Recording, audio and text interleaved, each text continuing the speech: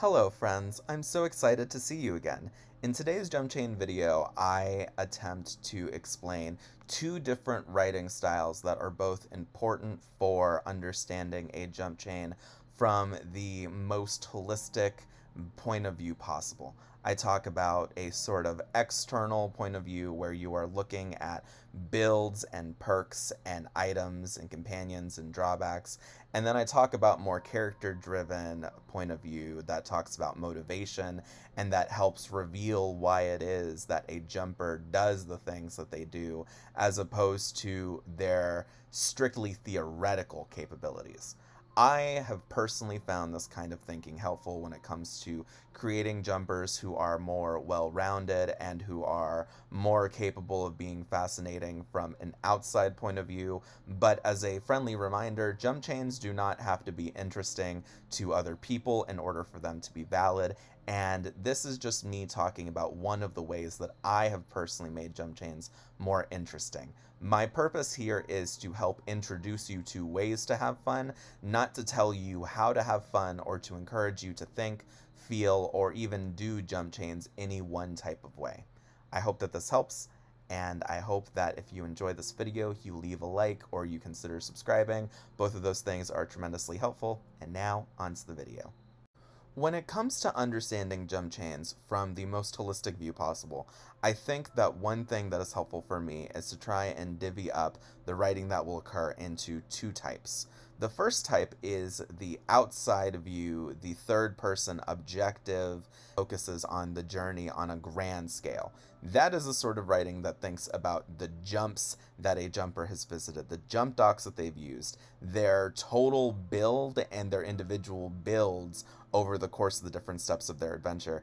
And then there is the more in-depth character writing, which is personally more interesting for me, but I'm going to take a second to talk about both so that way people watching this video can have a better understanding of jump chains, at least from my point of view. When I refer to mechanical writing, it may be easier for some people to think of it as CYOA or choose your own adventure writing. This is the sort of writing that looks at jump docs and determines builds. It decides the items that a jumper will buy. It decides the perks that they will affix to themselves. And it also does things like deciding their companions and their drawbacks.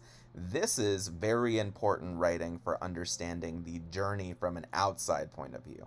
I think that this is incredibly helpful, incredibly important writing, and I think that one of the ways that someone could better understand this is to think of a jump as something that occurs in three phases.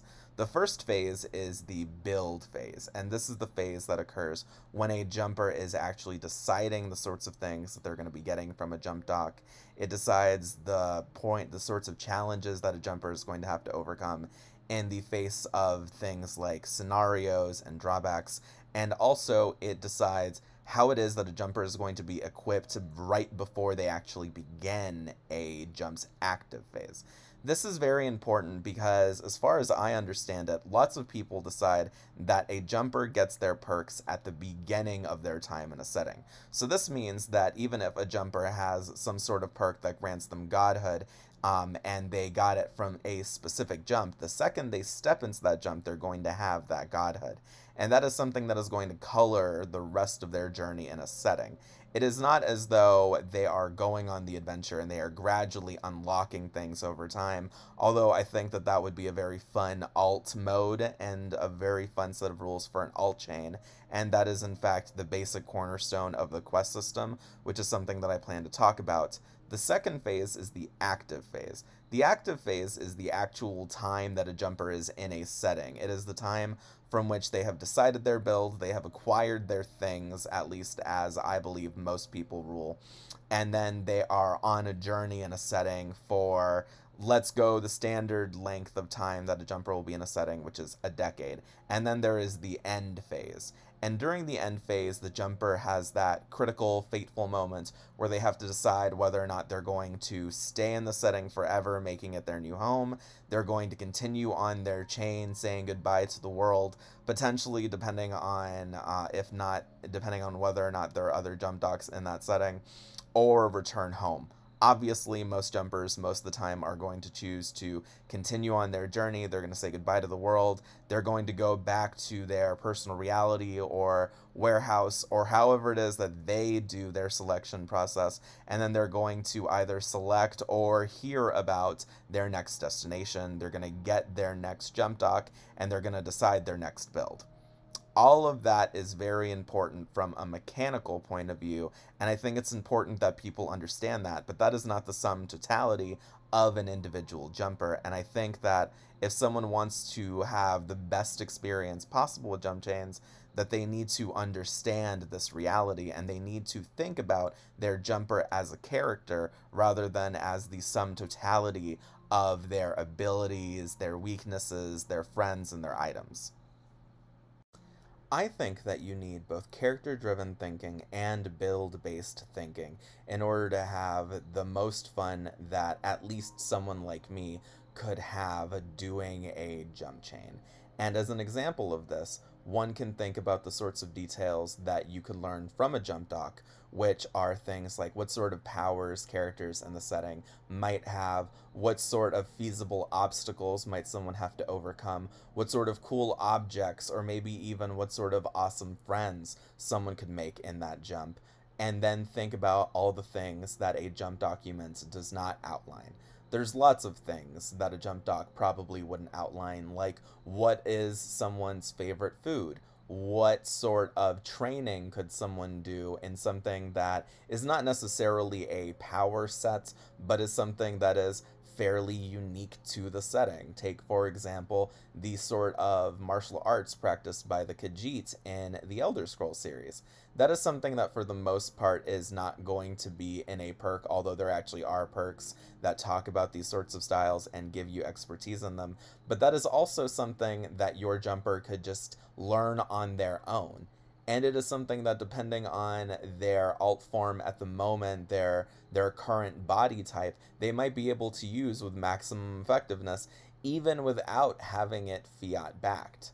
I think that that is something that is worth thinking about, and it's something that you might not take the time to think about if you only focus on something like the build details of most jumps. But it's also something that, if you think about from a character point of view, makes a lot of sense. The fact of the matter is that a decade is a decently long time to experience life in a setting. It may feel like a flash, but that's only if you look at things from the perspective of a jumper that has done tens of jumps and is thus centuries old. If you think about this from the experience of someone who is actually living it moment to moment, and if you think about how long a decade feels even to you as an actual living human, you'll realize that a decade is a decently long amount of time to be in a place. I myself don't think that I've ever lived in any one place for one continuous decade, and I am 28. I think that that helps to show just how long a decade could be. Now, to be fair, many people my age have lived in one place for a decade. It just so happens that I am personally a military brat, and because of that, I have moved from place to place. But still, I cannot really fathom the idea of living in one continuous place for a full decade, and I think that that sort of wanderlust and that sort of normalcy of going from place to place is one of the things that helps make jump chains fun to me, but that sort of trait is also something that is present in many of my jumpers. It's true that many of my jumpers in many settings will have a starting location and they will stay relatively close to that starting location, but many of them will also go all the way to other universes, depending on what particular setting they are in. If one of my jumpers is in Marvel, they very well might go to a wholly different universe every couple of months.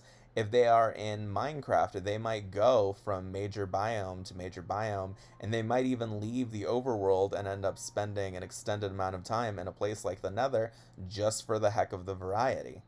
I think that these are the sorts of traits that are not going to be listed in a jump doc, but that help flesh out a jumper and help explain why some jumpers do the things that they do.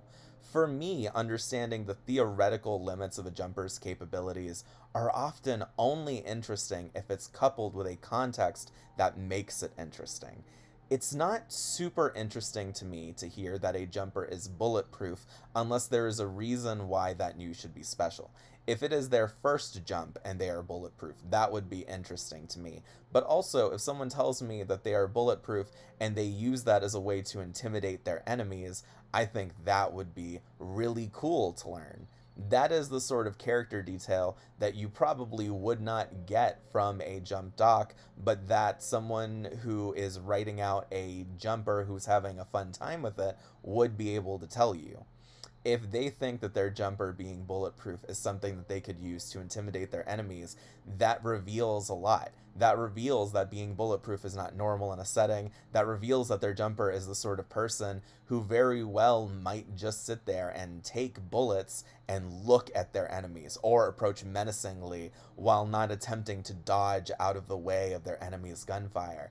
I think that those sorts of character details really help bring a jumper to life, and they're the sorts of things that I am personally very fascinated by. That's the sort of detail that I love to hear, and it's the sort of thing that helps influence the sort of build that a jumper might have. A jumper that has perks that make them bulletproof, especially early on, might decide to take other perks that make them into a bruiser type. They might decide that they want to be someone that gets up close and personal, or they might even decide that they actually quite like being in gunfights because they are in no danger. And so they decide to specialize in guns and even to encourage their enemies to try and attack them by being flashy, drawn out duelists who go out of their way to make themselves targets while doing flashy trick shots. Those are the sorts of character details that to me make both thinking about a jump chain and hearing about another person's jump chain so fascinating. I hope that this sort of thing has helped explain why it is that these sorts of details are important and why they're helpful. I think that it's very fascinating to hear about a character's internal motivations, and I think it's really neat to hear about an author's motivations and the sort of things that make an author decide that this is how they want their jumper to be. In my videos where I talk about doing the Luciano the Jumper chain, I'm going to try to make an effort to explain why it is that I choose the perks that I choose, and also why it is that I like the perks that I choose, and also how those perks build on each other. Right now, at the points in the chain where people who have early access can see, we are on our second jump, and our second jump has not made Luciano radically overpowered or anything. It has just helped them solidify stuff that they already kind of knew and helped them expand their skill sets just a little bit, but kept them in the physical bruiser type character and helped solidify that they are a bruiser type who is used to doing things with their hands and who has skills in hand-to-hand combat. I want to keep that particular theme going and gradually expand it over time, specifically because I myself am a disabled martial artist. I know basic martial arts, I know basic martial arts styles, and I am decently experienced in martial arts, and I am also physically disabled. And both of those things intersect, and they affect the sort of way that I think about video games and also about fighting. And I want that sort of thinking to be a part of Luciano the Jumper's chain. And those are minor details that you probably wouldn't be able to pick up just from looking at a perk list of Luciano the Jumper. That's part of why, to me, all of this stuff matters. I know that this particular video did not feature a whole lot of other jumps. In fact, it didn't feature any other jumps or any screen sharing. But the fact of the matter is that for me, in order to create the most holistic jumpers that I can, and in order for me to have the most fun that I can with a jump chain, I need more than just different jump docs to look at. I think about jumpers as people, and while their capabilities are an important aspect of that, I also think about things like, oh, what sort of forms do they prefer to be in if it's up to them, and if they're among friends who know about their nature as jumpers? What are their religious beliefs, especially because jumpers explore a range of different universes given enough time, and will therefore have experiences with a wide range of different gods. I think about their beliefs, and I think about their ideal family structures. And those sorts of questions help me think more about what a jumper would eventually want to accomplish given enough time, and what sort of settings a jumper would want to go to, which help me determine build details. Lots of this little stuff is what helps make jump chains so holistic and so fascinating to me, because when I look at a jumper, I don't just see them as the sum total of all of their perks. I think about them as people who also have extraordinary abilities. And there are great things and bad things about being people who have extraordinary abilities. And that is what a lot of the fun of a jump chain is for me. I would love to hear more about what makes a jump chain fun for you, and I hope that you are having a wonderful day, and I hope that we get to hear from each other very soon.